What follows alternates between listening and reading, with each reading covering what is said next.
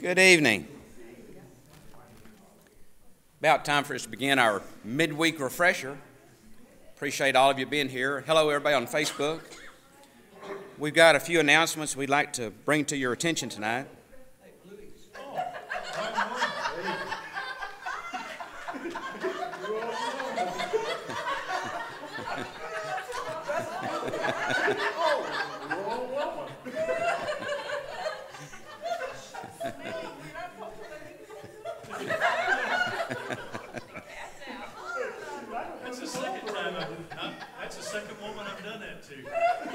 So you realize everybody on Facebook's wondering what's going on.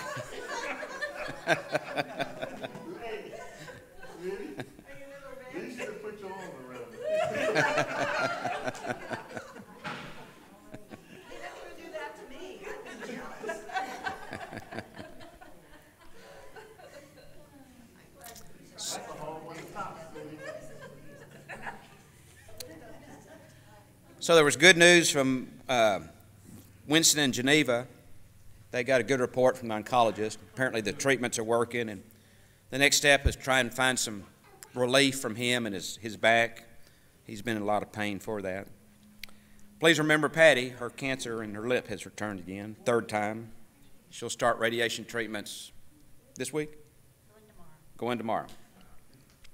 Yvonne White is still waiting on tests. She's got the tumor, I don't know what it is, a knot or... Hopefully it won't be bad. Yeah. And Juanita Falajo's grandson had dental surgery recently. Please continue to remember B.A. and Ronnie Morris. They're both have some health issues. Rex Mays, Joyce Bishop, continue to remember them in prayers. Our Senior Sunday is this coming Sunday, so highly encourage you to come, attend. We're going to have a potluck dinner afterwards, homemade ice cream, set the fellowship room up, some decorating, and we have 5 seniors, and we're going to celebrate them and their accomplishments to date, and then bid them Godspeed and whatever's next on their calendar.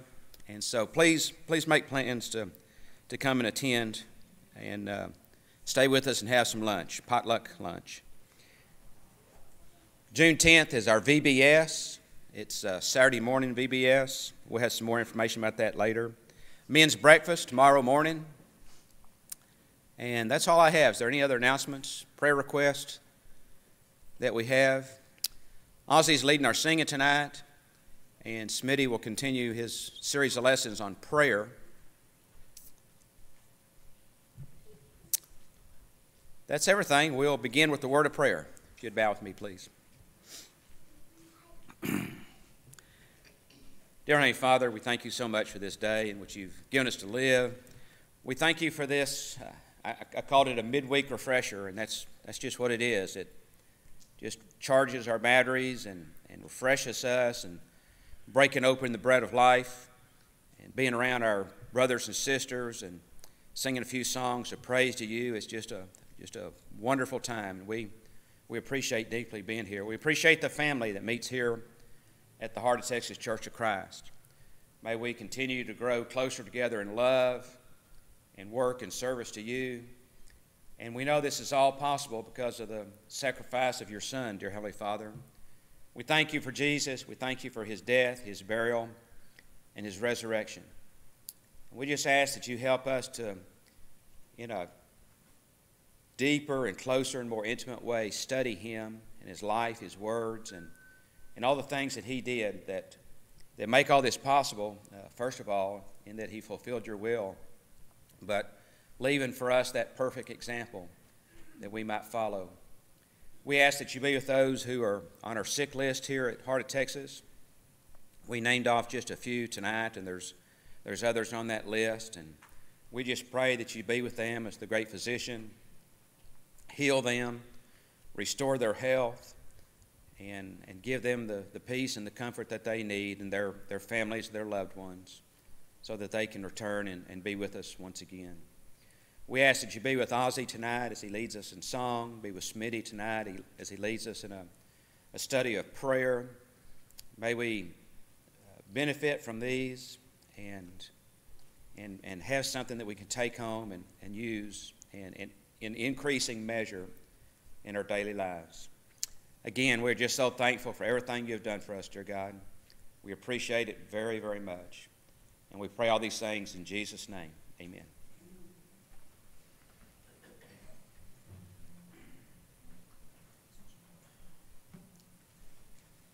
Page 396. Page 396.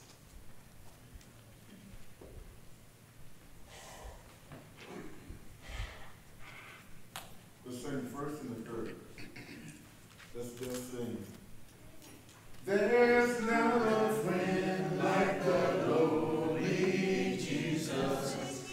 No, not one. No, not one. None else could heal all our souls' diseases. Singing, no, not one. Singing, no, not one. Jesus knows all about our struggles. He will guide till the day is done. There's not a friend like the lowly Jesus. Singing, no, not one. Singing, no, not one. There's not a doubt that He is not near us. Singing, no, not one. Singing, no, not one. No night so dark, but His love can cheer us. Singing, no, not one. Singing, no, not one. Jesus knows all about our struggles. He will guide till the day is done. There's not a friend like the lowly Jesus. Singing, no, not one. Singing, no, not one. Amen. 7:45.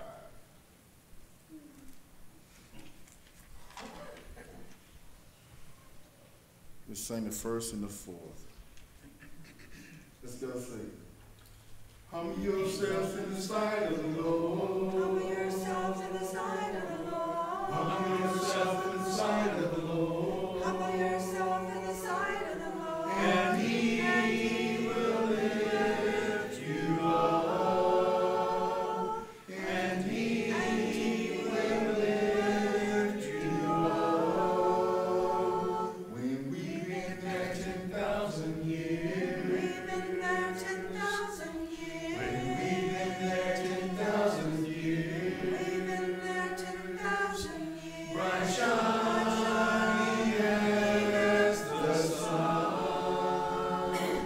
Bright shining as the sun.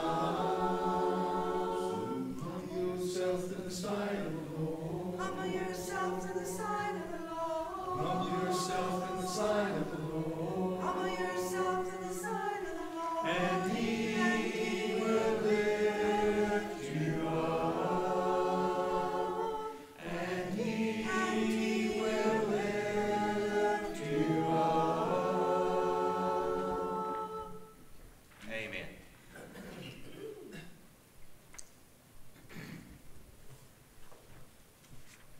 $5:35. We'll sing the first and the third. And after this, Brother Smitty will have the floor. Let's go to sing.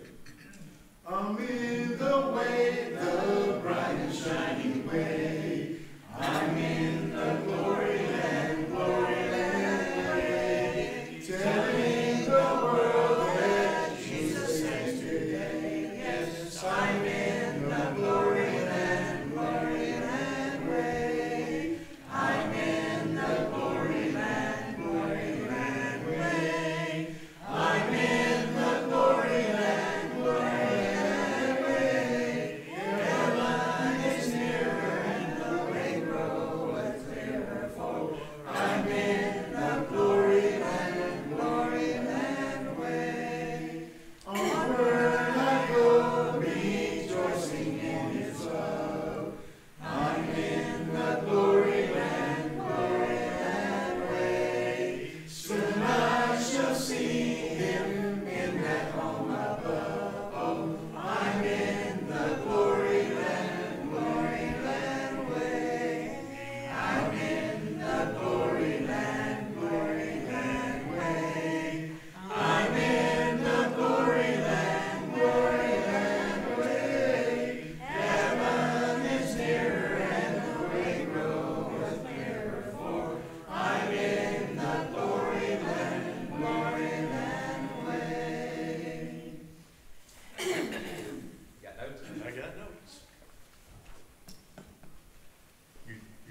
to their routine. I am, yes, sir.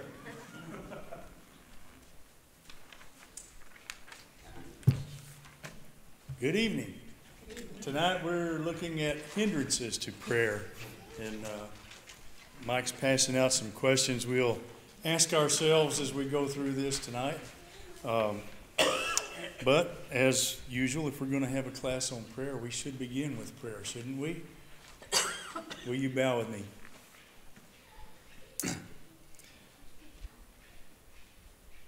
Our Almighty Father in heaven, how wonderful is your name. How wonderful is the name of Jesus our Lord. We just ask, Father, that you teach us to pray and help us to realize that you are God, you are the Creator, and we are mere humans, and that our duty on this earth is to serve you, and that we should be seeking you in all that we do. This we ask in Jesus' name. Amen.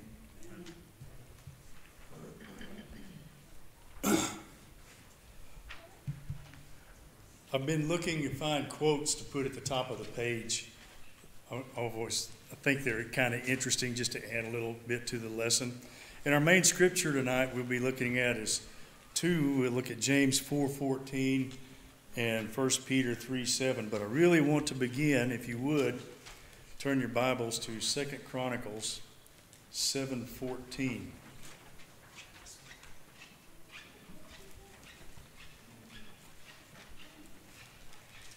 2 Chronicles 7:14. This is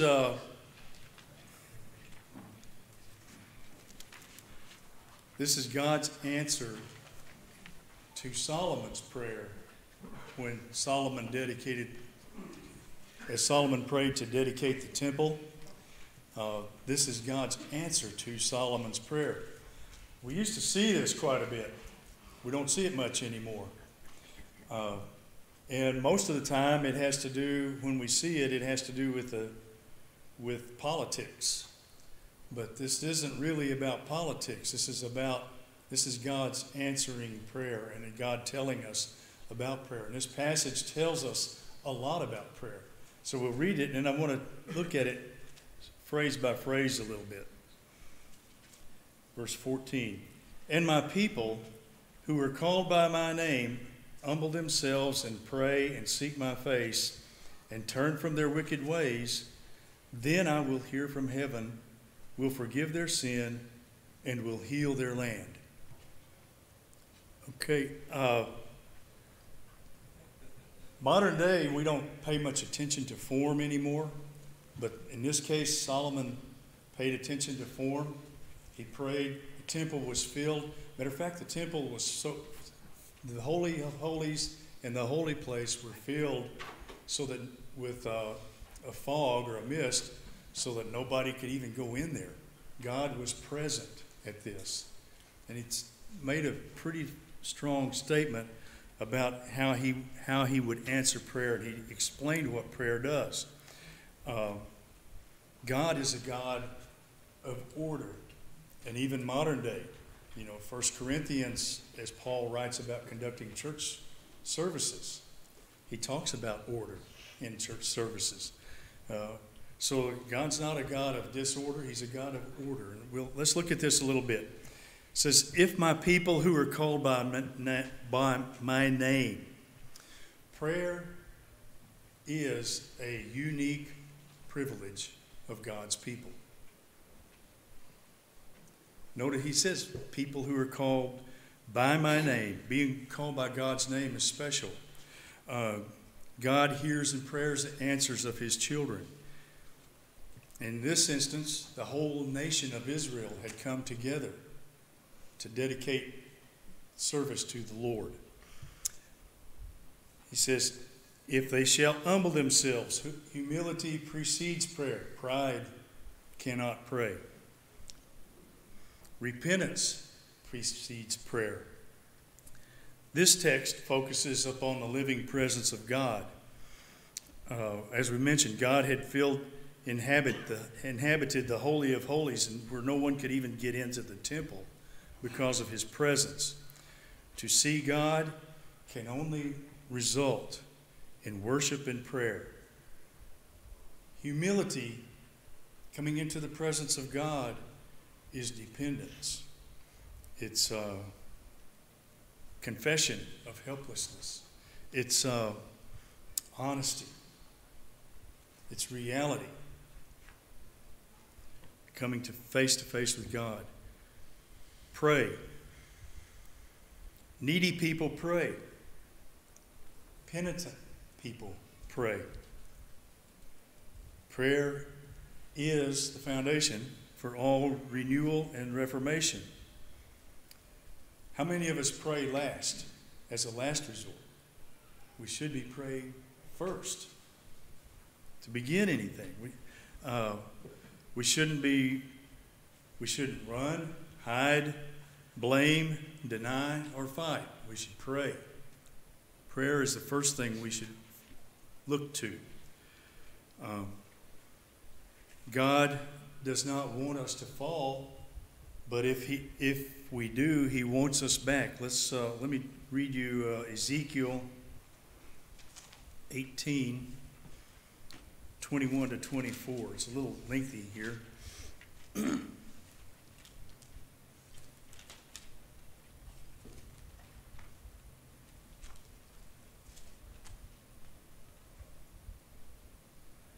But, this is beginning verse 21. But if the wicked man turns from all his sins which he has committed, and observes all my statutes, and practices justice and righteousness, he shall surely live, he shall not die. All his transgressions which he has committed will not be remembered against him, because of his righteousness which he has practiced. He will live. Do I have any pleasure in the death of the wicked, declares the Lord God, rather than that he should turn from his ways and live? But when a righteous man turns away from his righteousness, commits iniquity, and does according to all the abominations that a wicked man does, will he live? All his righteous deeds which he has done will not be remembered, for his treachery which he has committed, and his sin which he has committed, for them he will die. God wants us to come back to Him. God wants us to turn from evil ways and come back to Him. What a God! And He'll forget them. He'll forget your iniquity if we repent. He'll forget our sins. Now then, the next phrase in this 2 Chronicles passage about seek my face. God says, those who seek my face. That's an interesting phrase. What is seeking, by the way? Looking. I'll give you an example of seeking.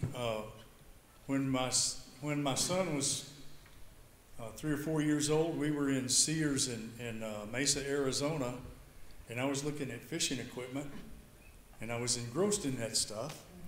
And I looked up, and he was right beside me. And I looked up after looking at stuff for a little bit, and he was gone. He was nowhere in that aisle. I ran to the next aisle. He wasn't there. That was scary. Let me tell you, that's what seeking is. I was seeking Him, seeking something lost. I lost a relationship with my son. I failed in my responsibility. God says, seek my face. Now, seeking God, that's an active, serious word to me. I hope you agree with me. So God says, if you seek my face, I'll forget your iniquities. And then He goes on to say, face to face. He didn't say seek going to church. He didn't say seek my law. He didn't say seek being good for a few weeks. He said, seek my face. What's that mean to you? Be Christ-like. Be Christ-like. Be Christ-like. Yeah. Any more? Seek my attention. Parker? Andrew? My attention. My attention? Parker? Well, my thoughts are, I get the comparison of the Lord's Supper Mm-hmm. and how we are searching it out and the persecution that He went through. I think that's a part of this. Okay. Okay, Mike? I was just going to say your face is your identifier, how Okay. people recognize you. And so if you seek God's face, you're seeking the one and only, the true God, the real God, the personal God. Okay, Louise? Well, sort of on the same line as what Mike just said. I was thinking of like a blind person, when they want to know who you are, they ask to touch your face. And they feel your face to get to know you and to get an image of who you are. And that kind of reminds me of us seeking God's face. We need to get to know him. Okay. And in the back? Think of desiring to have a relationship with God. Okay. Wanting to know him on a passionate, deep level. That's what I see when it says seek my face. Very good. I'll give you another example. When I first started dating Louise, I would take her back to the dorm at Lubbock Christian, the women's dorm, and I'd go to my dorm room, and I'd pick up the phone and I'd call her. And it's just like, it was torture being away from her. Not so much anymore. You can have him, Carla.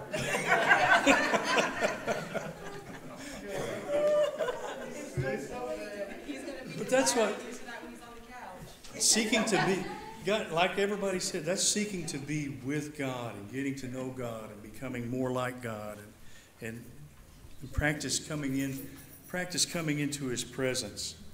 And then turn from their wicked ways. Sinners must repent. Everything in the scriptures tells us to repent. Turn away from your ways. Turn away from following the ways of the world and follow me. So there's no such thing as cheap grace. That sounds funny.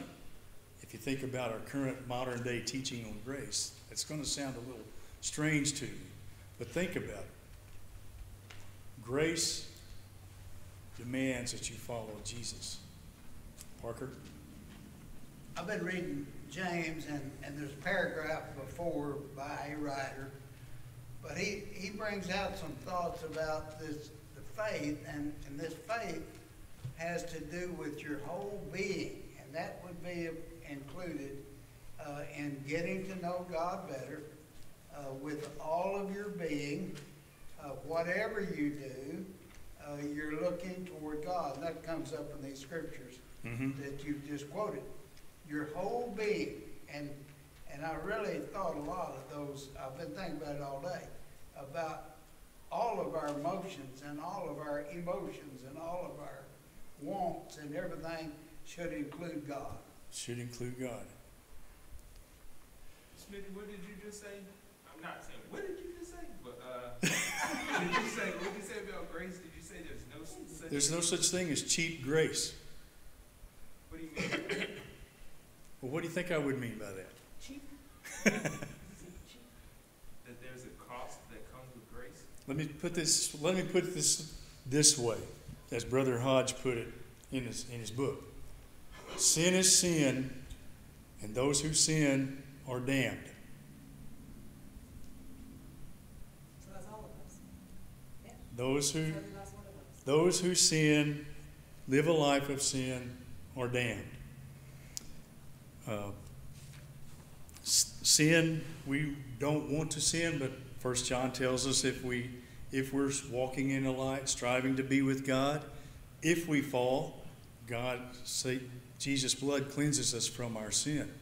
But that's prerequisite on that is walking in the light. And trying to walk with Jesus, not trying to walk our way, but in Jesus' way.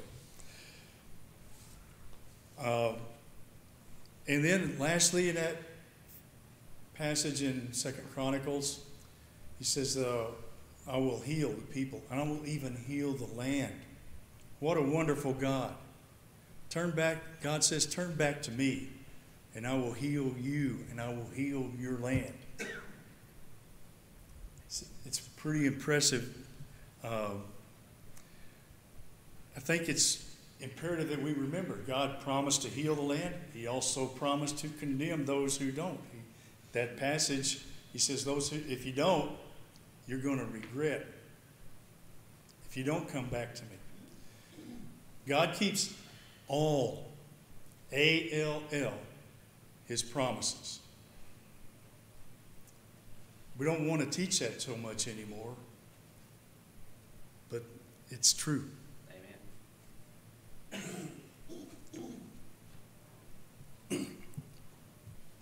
Okay, let's begin reading James 4:14, and then we'll read 1 Peter 3:7. And you wonder, as I wondered about this most of the week, how's this fit in with this lesson tonight? I think I got it. It says, yet you do not know what your life will be like tomorrow. You are just a vapor that appears for a little while and then vanishes away. And then 1 Peter 3:7. You husbands, in the same way, live with your wives in an understanding way, as with someone weaker, since she is a woman, and show her honor, a fellow heir of the grace of life, so that your prayers will not be hindered.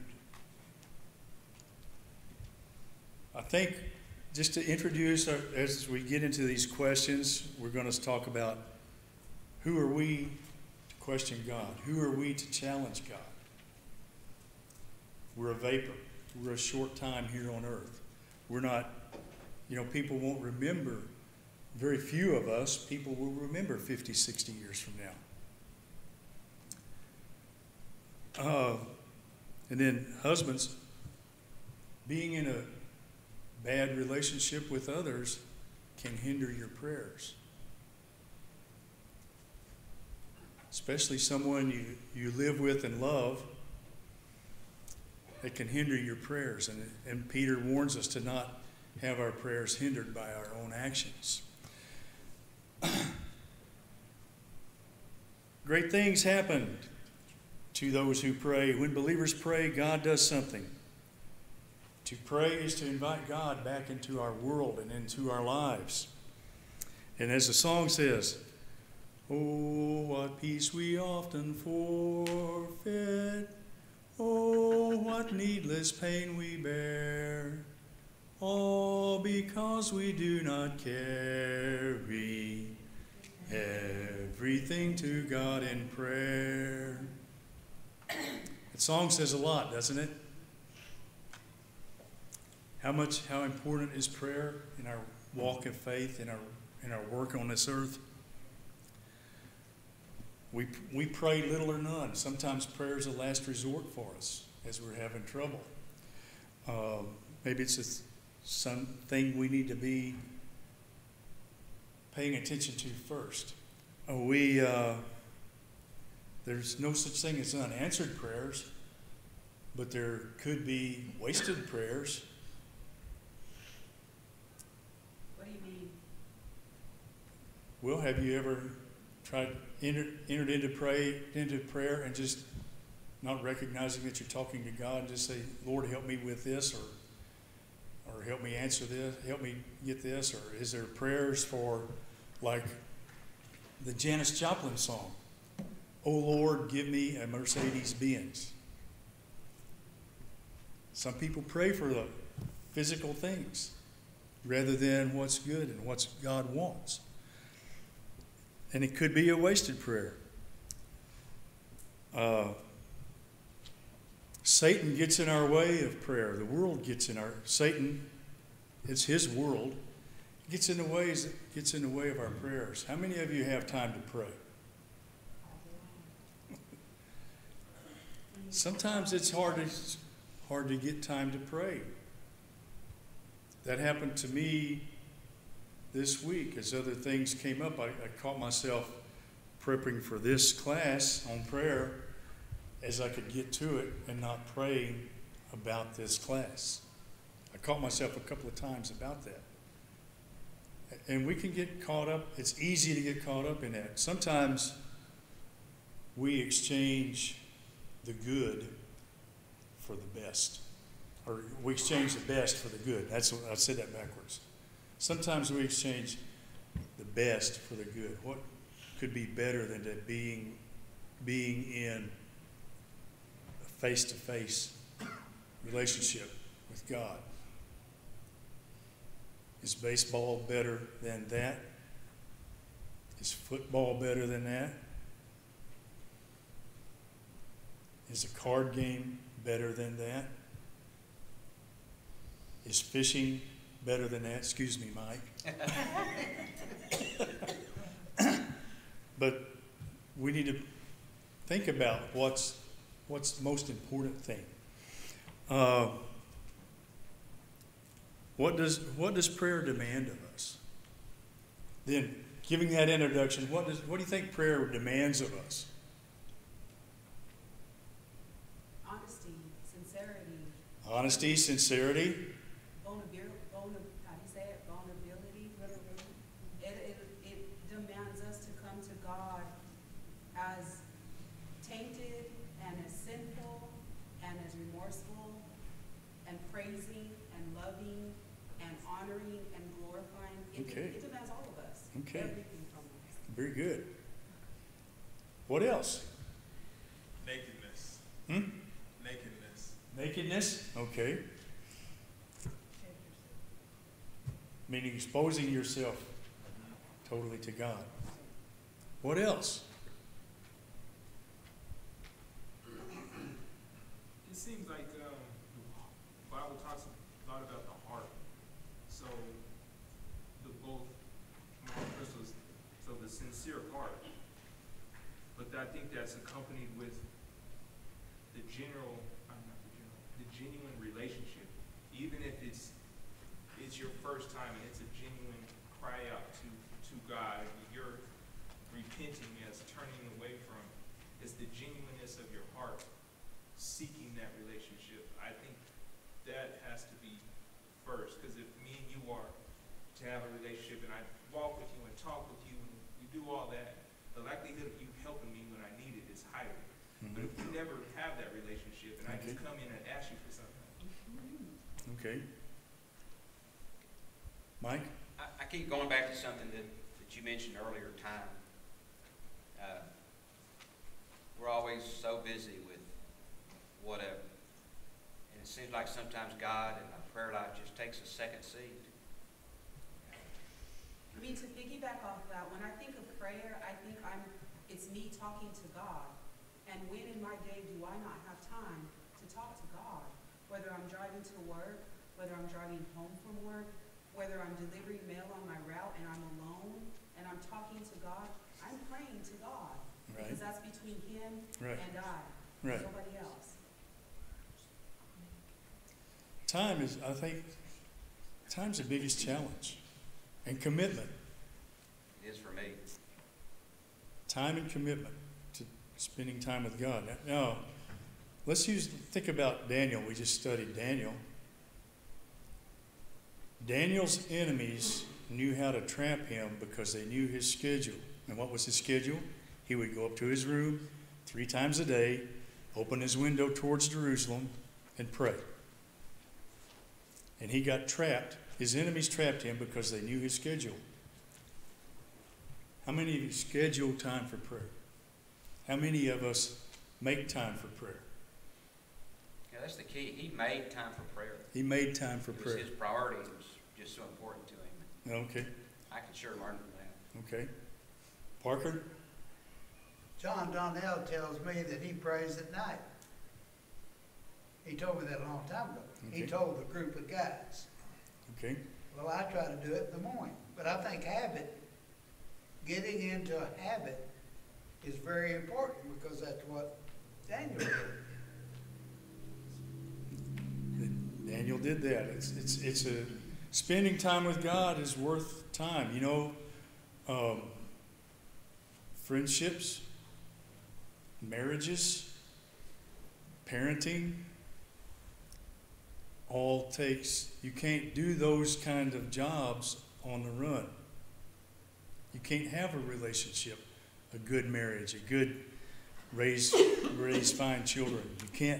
You can't do that stuff without committing time to that relationship.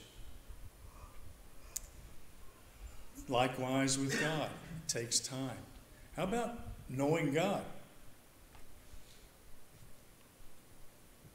How do you get to know God? Gotta read his word. Got to read the Word.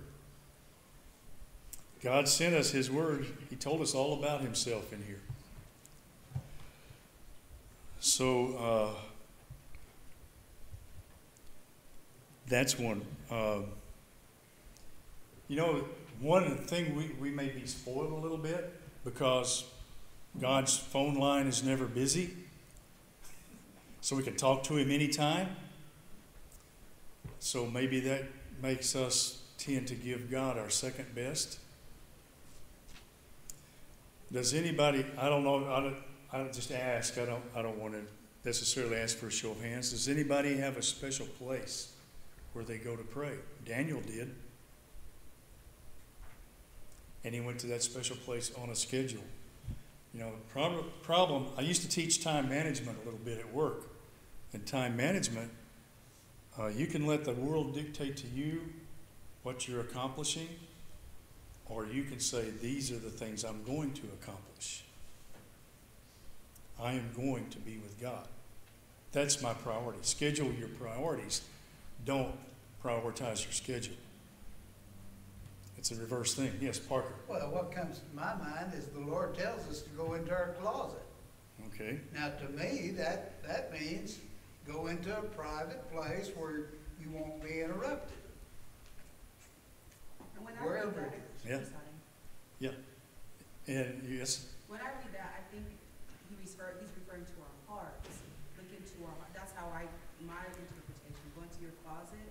I think it's, I don't know, maybe I'm dead wrong. Maybe I'm seeing it wrong. but it is, it could be both. Let me put it this way. It could be both. But what Jesus said, go spend some time alone with God. Jesus went off, as we mentioned several times in this class, Jesus went off by himself regularly to pray.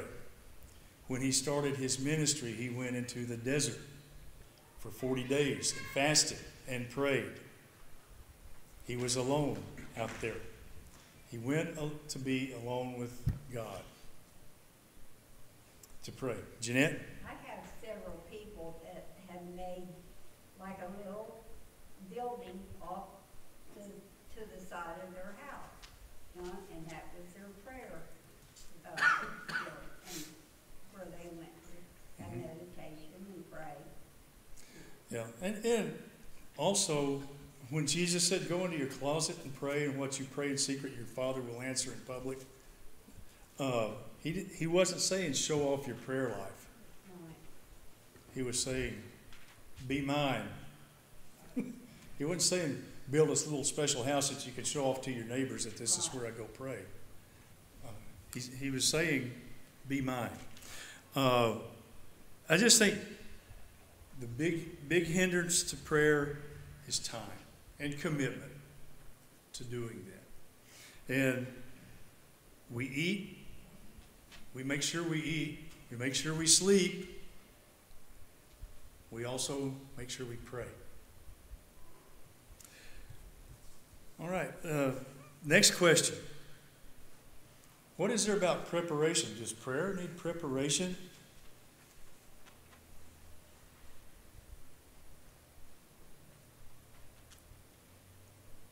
I don't think Does anybody remember? Does anybody in here have any clue who Bud Wilkinson is? A few do. Bud Wilkinson was a football coach at University of Oklahoma. He won, in the 1950s, he won 5 national championships. He was coach at Oklahoma from, 47 to 63. Won 5 national championships. Oklahoma was always number 1 or 2 when Bud Wilkinson was the coach. Anyway, Bud Wilkinson said, it's not the will to win, it's the will to prepare. Said, great things demand great preparation. In part of my career, I got into for about 20 years to planning some large conferences where we had anywhere from 300 people to 1,500 people, and we had a 3 or 4 day conference.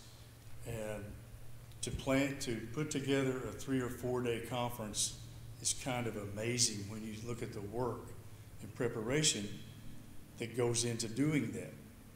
We would have teams of 10, 15, 20, 25 people, and then we'd break those up into teams, and they would have volunteers planning what would happen in those 4 days. We couldn't just say, hey, we're going to all meet in Salt Lake City June 1st through 3rd and have a great conference. We had to schedule time for all those people, all the events to happen, and it all had to be planned and get speakers arranged, get all kinds of stuff. There was a lot of preparation to pulling off a successful conference. So what's wrong with preparing to pray?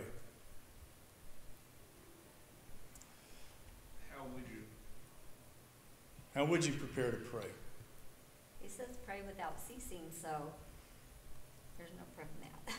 There's no prep in praying without ceasing? Okay. We'll discuss that later on in this study maybe, but I want to talk about that. Yeah. Well, I mean, life happens, and, someone may tick you off. You may respond in a way that you wish you hadn't. And before going to God, you want to make sure things are right with your brother. Okay. So that may be part of the preparation. That may be part of the preparation, making sure you're not hindered by your relationship with your spouse, maybe. Or how about every Sunday we get a prayer list. I don't mean to criticize anybody when I say things, because I say the same things, okay? But many times I've stood up here leading prayers going, Lord, I can't remember all the sick, but you know who they are. We pray for them. Is that good or bad? It's perfect. It's good. Because you're including everybody, I guess, that. Kind of to me says, well, I didn't care enough to see if that person who's on that sick list. That's what it says to me about my prayer. Okay? I'm going to put it on me. What's wrong with if you're going to lead public prayer, most of us don't like this, but what would be wrong with bringing a prayer that you've written out up to pray? Louis? For many years, I would use my business cards, and on the right, I wouldn't have a written out prayer, but I would have subjects that I want to cover. Okay. And I encourage young men to do that, because they're praying for the whole congregation. Right. It occurred to me as I was studying this that most of the Psalms are David's written prayers, are they not? So David took the time to write his prayers. If you're coming into the presence of God, there's nothing wrong with having written down what you want to pray. Like I said before, I was raised in the Church of Christ, I stayed in the Church of Christ, and I still say that the men of the Church of Christ have the most heartfelt prayers than any other congregation I've ever heard. Well, I mean, that's neither here nor there, because that's God's judgment. That's not ours. I know, but it's just that, I have, and that means yeah. I'm listening to, like, when you prayed tonight. All right, You have to listen and to know, you have to know in your heart what, I'll use an example from my life. If I got a chance, I worked for a federal agency, so it was organized with several hierarchies or several layers of management. If I got a chance to meet with the state director, I wanted to be sure and let the state director know what all I was doing. So I prepped for that meeting. if I got a chance to meet with the national head of the agency, I prepped myself for that meeting. There's nothing wrong. It's a good thing, folks. It's a good thing to pray, to prep your mind to pray to God. It's a good thing. It's a good thing to think about what you want to ask for. As we've seen, we don't know what to ask for. Romans 8:6, if I remember that right. We don't even know how to pray, but we need to work at it. We need to work at building a relationship with God. Prayer is work. It takes time. It takes, as Jamar said, we bear ourselves before God. It's not something easy to do. It's something that requires work. It's effort on our part. The busier we are, the more we need to pray. Am I correct when I say that no matter what we say, no matter how we pray, it goes through Jesus to be cleaned up before it's presented to God? Romans 8:6. Holy Spirit intercedes for us because we don't know how to pray. Okay? Question 3. What happens when we neglect prayer? What's James 4:2 say? Somebody have that?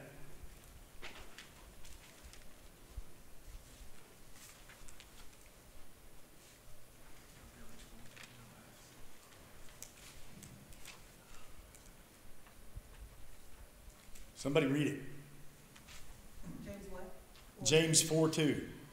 You want something, but you don't get it. You kill and covet, but you cannot have what you want. You quarrel and you fight. You do not have because you do not ask God. Okay.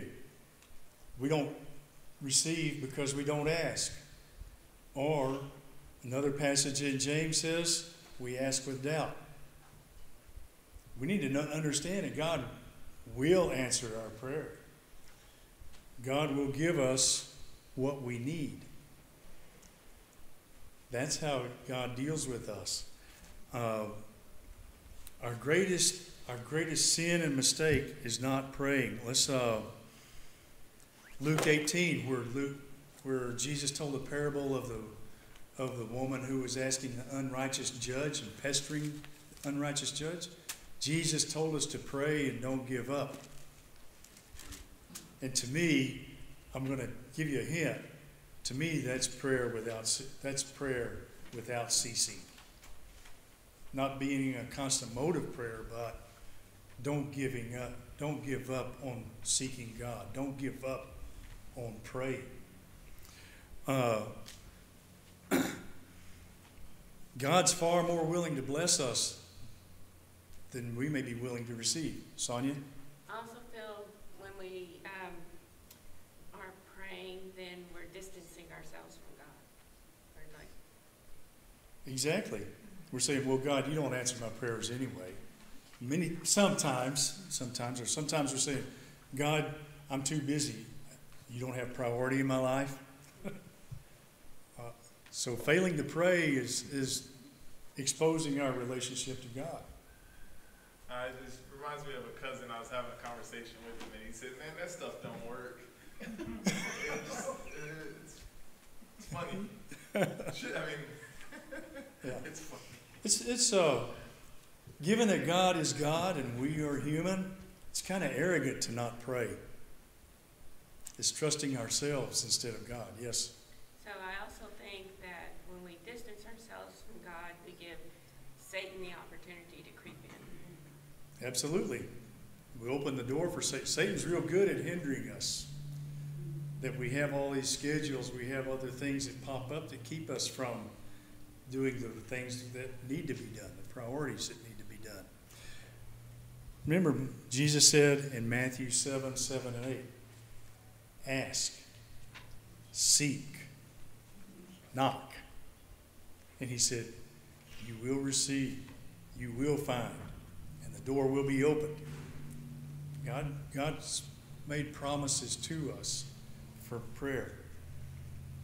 Is it our place to decide if something's too big or too small for God to answer our prayers? No. God is God. He made everything from the neutron to the universe. So think about that a little bit. So what is the foundation of true prayer? Believing that God exists. Believing that God exists. The relationship with God. I'm still on that. I can't move on. Bingo. A right relationship with God. Believing that it requires you believe He exists. You have to start there. You got to have a right relationship from God. We must be saved, not lost. We may not like what I'm about to say here. We must be God's children, not Satan's.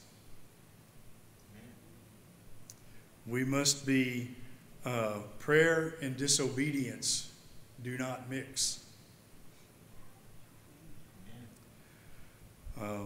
Here's some, let me read you quickly some of the more than 30 scriptures that tell us this. He who turns away his ear from listening to the law, even his prayer is an abomination. Proverbs 28:9. The sacrifice of the wicked is an abomination to the Lord. Proverbs 15:8. The Lord is far from the wicked, but he hears the prayers of the righteous. Proverbs 15:29. If I regard wickedness in my heart, the Lord will not hear. Psalm 66:18. For the eyes of the Lord are upon the righteous, and his ears attend to their prayer. But the face of the Lord is against those who do evil.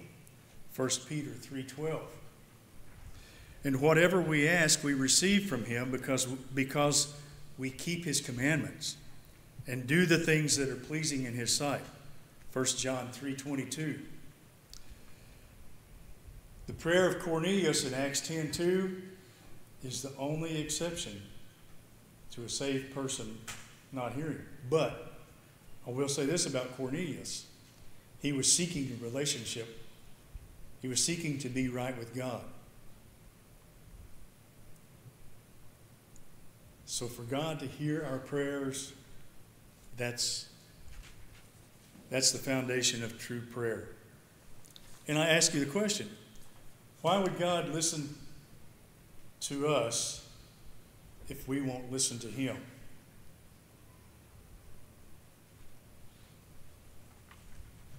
He shouldn't. Huh? I think he will. You don't think he will? If we're not listening to him, it seems like we're falsely tagging Yeah. who we think we are. Sin keeps us from prayer, Sonia. And prayer, on the other hand, keeps us from sin.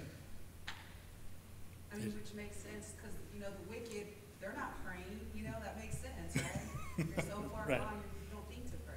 Yeah. We don't, and as that comes about, we don't behave ourselves and act good to be blessed. It's just that God blesses the good. It's not bribery. It's not tricking God into doing things. God blesses good people that want to be right with him.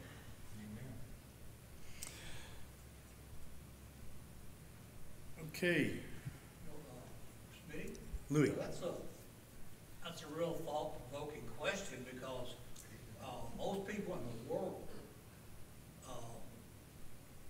religious people, believe that they can pray to God and get what they want.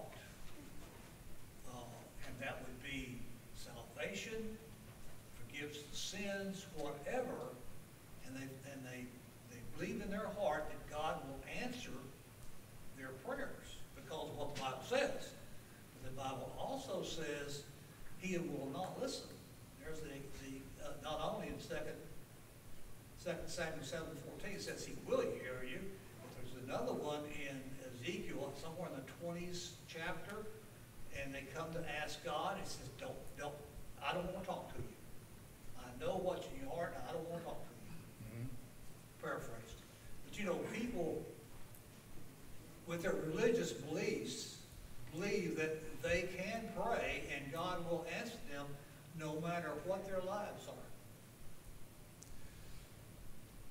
Yes. Satan works many ways. Satan tricked Eve. Remember? He said, God lied to you. You won't die. Parker? I know you mentioned Cornelius, but I have another example. Okay. And that's in Acts 17, Okay. where Paul is talking to those at Mars Hill, Okay. and he's talking about the creation of the whole world. Mm-hmm. And he says in 26, and he has made from one blood every nation of man to dwell on all the face of the earth, and has determined their pre-appointed times and the boundaries of their dwelling, so that they should seek the Lord in the hope that they might grope for him and find him, though he is not far from each one of us. You know what I'm saying here? He's saying that those who are seeking the Lord, they will find him. Those who seek the Lord will find him. Yep. Cornelius. I agree 100%. Those And who that seek the includes Lord will find him. Cornelius, Yeah. but it can include everybody. Yeah. Cornelius is a good example of that. Well, that's what Yeah. it said. Oh, yeah, I'm sorry. I don't Okay. care much of this auditorium. Next question. We're down to 4 minutes. So, question 5. How does doubt hinder our prayer? James 1, 5, and 6. Don't have enough faith. Faith. You know, James says that a man who asks in doubt's like a wave driven by the wind. it's kind of like a football player who, he has the pads on, but he's hesitant when he's out there. That's how I would play at least. And that's the guy who's going to get hurt. As opposed to the guy who's, he's full throttle. I always am amazed that, no matter whether you're winning a Grammy, an Emmy, Super Bowl championship of any sort, everyone always says, all you have to do is believe. They always so say even that. the world has that, that they have that single-minded tunnel vision. Nothing can get in my way. I'm not distracted. And it breeds success. And it involves preparation, though, too. That's right. Exactly. Doubt, we must believe that what we believe is right. Hebrews 11 tells us faith is assurance of things hoped for, the evidence of things not seen. We must have no doubt that God exists, that Jesus Christ is our Lord and Savior, and that Jesus is coming again. Whatever we pray for needs to be in those lights, in that vein. So prayer then is faith speaking to God, is it not? Timothy 2:8, I think that's where I command men everywhere lift holy hands in prayer. That's what we're told. It's what we're supposed to do. We're supposed to pray, and so that's part of our DNA as Christians, is to pray. Doesn't mean people in the Bible ask for all kinds of things. It doesn't mean they always got what they asked for. We've used the example of Paul several times, praying for his thorn in the flesh, we don't know what that was, to be removed. And God's answer was, my grace is sufficient for you. He got grace instead of getting that thorn removed.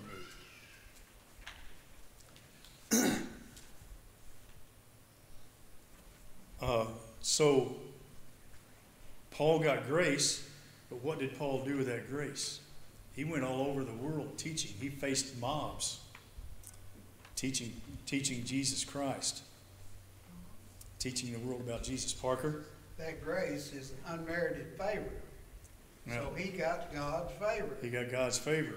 Which is the grace. And what did it drive him to do? Go all through the world. Go all through the world. Statement made by Brother Hodges, you will achieve little or nothing under your own power. Yet God will not give you much unless you work with all your might. God wants us on His team, on His side, working for Him. And what really has hit me, now we're at 7:30, so what really hits me through all this study is that God rewards those who seek Him, and His wrath is reserved for those who don't. It's kind of hitting home to me through all of this. And then the last question is our relationships with others. Matthew 11:25, Matthew 6:14-15, Proverbs 21:13. If we're not willing to forgive others, if we don't forgive others, we won't be forgiven.